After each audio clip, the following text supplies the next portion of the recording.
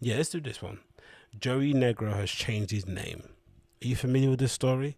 So, as I mentioned previously with the Black Madonna story that broke a couple of days ago, it seems as if there's like a concentrate. Well, I guess as a consequence to the untimely passing of George Floyd and uh, the kind of revitalization of the Black Lives Matter movement, all aspects of non yeah every aspect of diversity or every aspect of social injustice is kind of being addressed now, right? People are taking advantage of the eyes and the ears and the seriousness with which these issues are being dealt with, and basically putting their case forward, whether it's awards for literature, whether it's for diversity in the electronic music scene. Everyone is basically trying to fight their case, and part of it has been this really weird split within the techno dance community scene, right? Underground music culture, whatever you maybe call it, where a kind of really committed group of people in the industry, who mostly referred to as a techno Twitter, that are really outspoken about social issues and shady stuff that's going on in the industry, have essentially used this opportunity to really call out a lot of stuff and kind of make us question why things were let to slide for so long that way when they could have just been changed from the beginning. And one of those things was DJ names, right? So you got the Black Madonna. The name I always thought was bizarre for a really pale white woman to have the name of the Black Madonna. This didn't make any sense. And of course, when she dug into it a bit deeper and you heard her speak in the interview, it was relating to the Catholic saint, the Black Madonna, and how it was depicted and the illustrations and stuff. Cool. But it just seemed weird, in it, just to call yourself that. And another one that was always strange to me, and again, someone I'm a fan of, because I know I play a lot of disco, I play a lot of house, a lot of cool edits in that, or new disco re-edits. And one of the main protagonists of making really good re-edits of classic disco, funk, soul tunes is none other than Joey Negro. And he has fallen victim to the change your name guillotine. And credit to him, he actually did change it, because it's all well and good being called out in public, right? But I do sometimes get the feeling, especially when you get called out in public by people who are pretty outspoken and have a way of commanding, or have a way of speaking online, that can come across a little bit mean and a little bit aggressive. To then to seriously listen to it and take action just does speak a lot for who that person is. Maybe to be a bit cynical, maybe they're doing it because they just want to save their career, they're quaking their boots. But a part of me still thinks that the majority of people, especially if you look, that's the majority of people, I say there's a split in terms of the fans of electronic music who care about this sort of issues, and there's a split there's a segment of the population who don't care, who just have no care in the world. And I think a good illustration of that is if you go on, do you remember that Serakin girl that had that fuck the BPM t-shirt, right?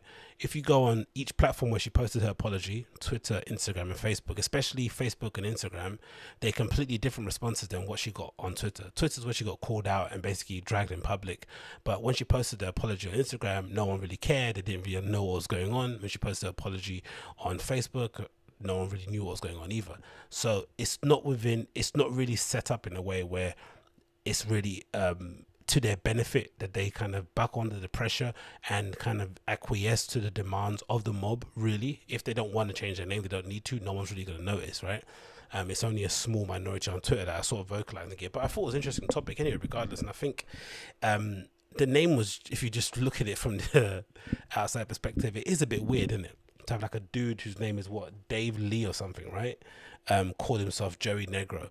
But I'm also got a bit of sympathy for it too, because I think as an artist, you should be allowed to have creative license to kind of name your works, be influenced by, be inspired by, co-opt or take from different places to make your art, with impunity. Really, you shouldn't be restricted to, you can only take inspiration from this certain area of history or from this particular background of people. Like, that's not what art is about, really, isn't it?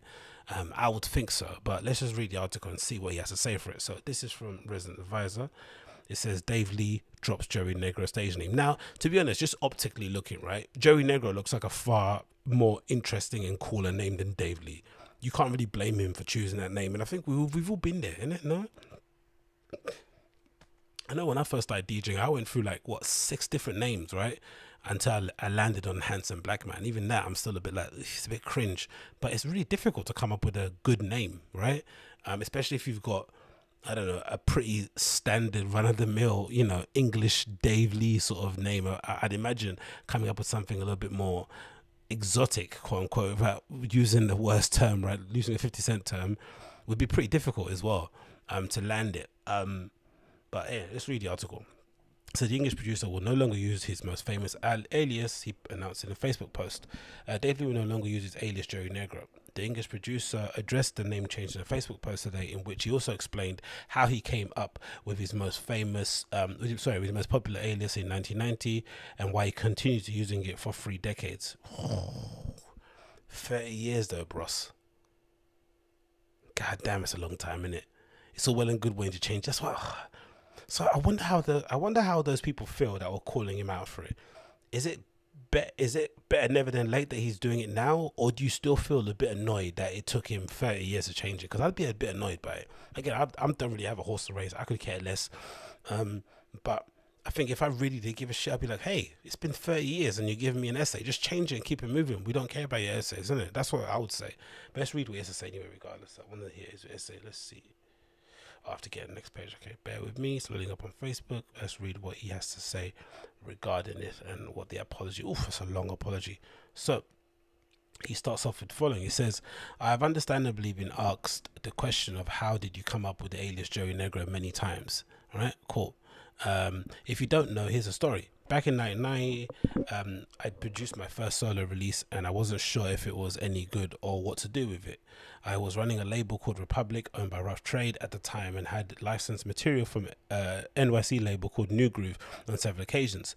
They were a super cool label. So I sent my song to Frank and Karen there, and they said that they liked it and had a gap in the schedule so that we could prepare to release it. Normally I'm okay at thinking of names, but I just couldn't come up with anything, as I said before. And the label said that they needed all the credits by the end of the week. I had a pile of records next to my desk. Amongst them was a pal Joey Reach to Mars and a J. Walter Negro Shoot the Pump. I wrote down a few of the names of the vinyl and put them next to each other. The one time I'd heard a J. Walter Negro record on the radio as a new release, so the DJ announced it as Negro. He does have a he loves writing the word Negro, innit? I'm not sure how comfortable I am with his overuse of the word Negro. He feels oddly comfortable using it, my friend here. But hey, what do I know? Let's continue.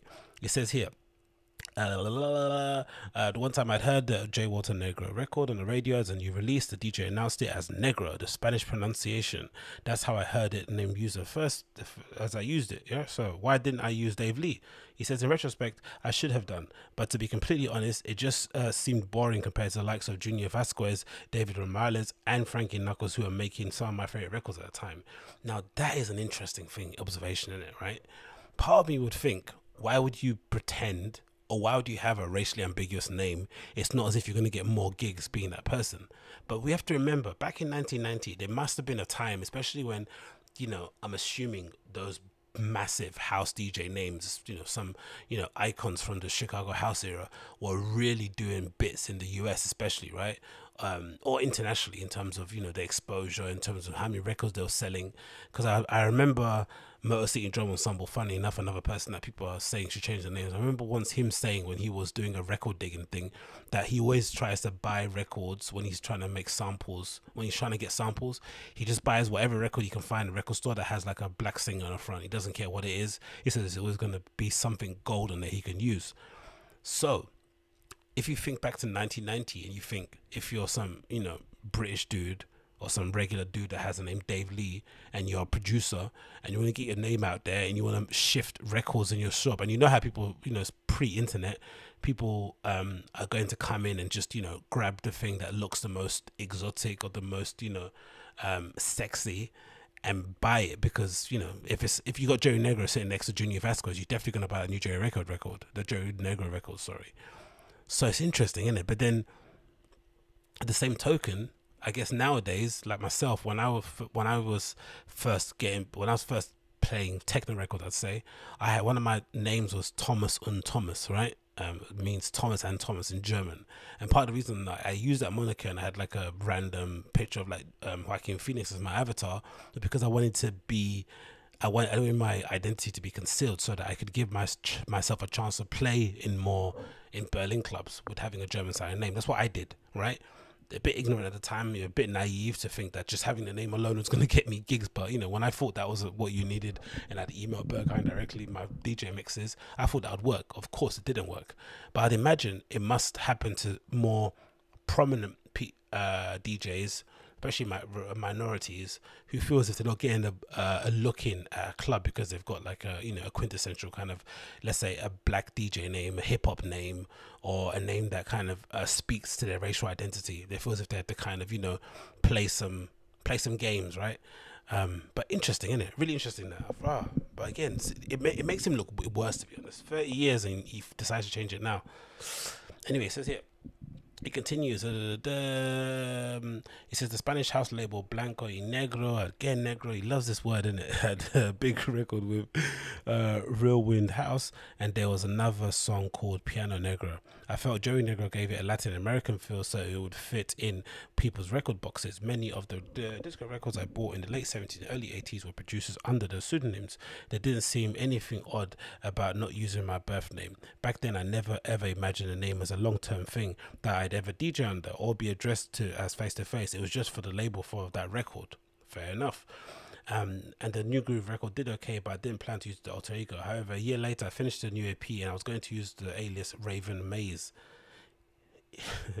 This guy is like he's a little bit of a donut, no? Like, he seems obsessed with like picking names that have nothing to do with who he's about, like nothing. It's not like I don't know. Who's a good name? It's not as if you expect the drums, right, an indie band to rock up and just have t-shirts of the drums printed on themselves, right?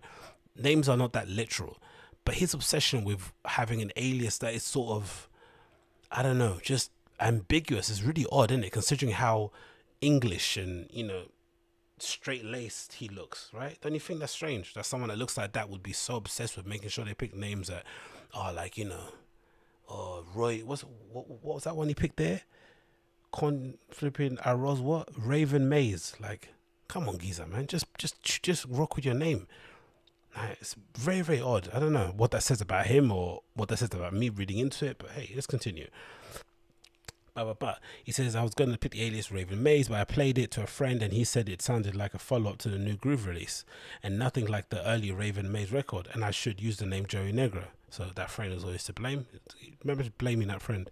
He continues, says, I saw his point and took the advice on board. A few months later, I remixed a track off that EP into a song called Do What You Feel, and that became a big club hit that got into the bottom end of the pop charts. The name suddenly became well known to clubbers and record labels. I then began doing lots of remixes, and then I put and then when I put Dave Lee on the mix name credits, the record label will change it to Joey Negro.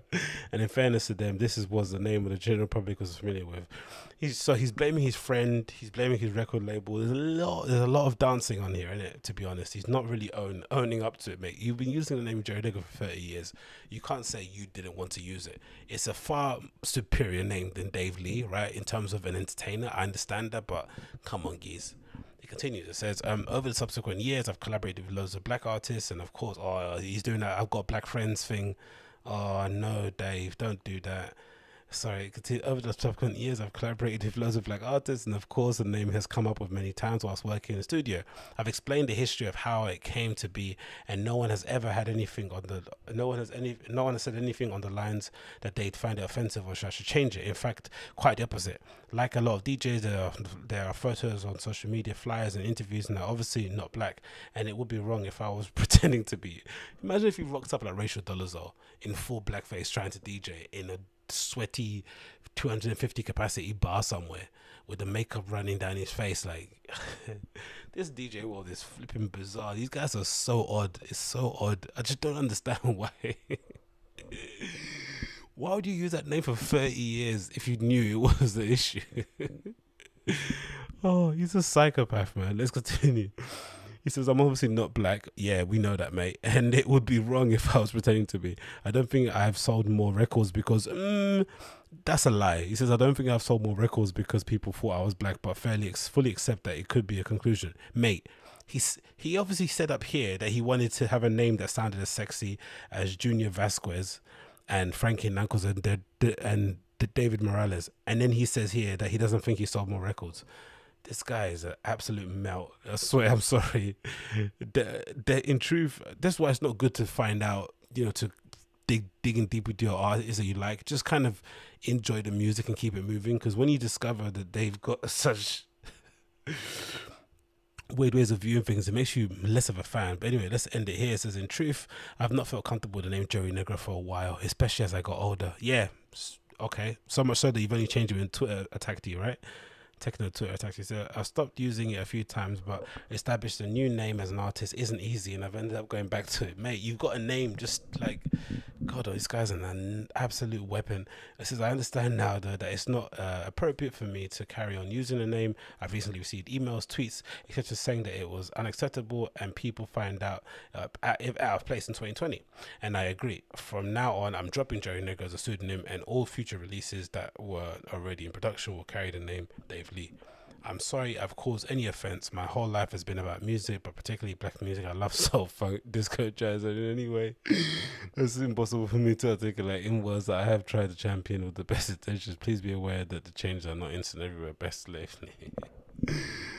Oh, this guy, man, the DJ world is a weird world, and it's really bizarre. I don't know what to say to that one. I think he's talking out of his ass personally. You had 30 years to change it. You didn't want to change it because it was a far better name than your own names that you made up. That Conyor Arez, whatever Aroz one he had before was absolutely trash. That Ruby made. So I understand why he wanted to change it, but come on. Don't try and convince us otherwise. You wanted a cool black name because you were DJing in the period when cool black DJs were in vogue, and then now you've been called out for it. It is what it is. Just take it on the chin and keep it moving, isn't it? But these DJs, man, bloody hell, insane. Oh, absolutely wild, but it's good.